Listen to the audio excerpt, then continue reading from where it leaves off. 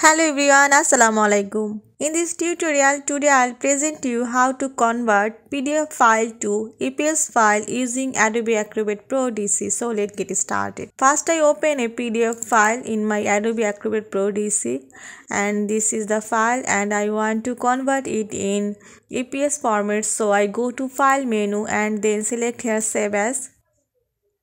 And I select the destination where I saved my file. I select here Desktop.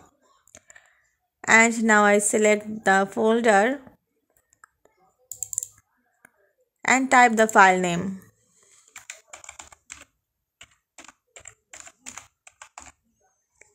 And select the save as type. I select here encapsulated PostScript EPS and press save.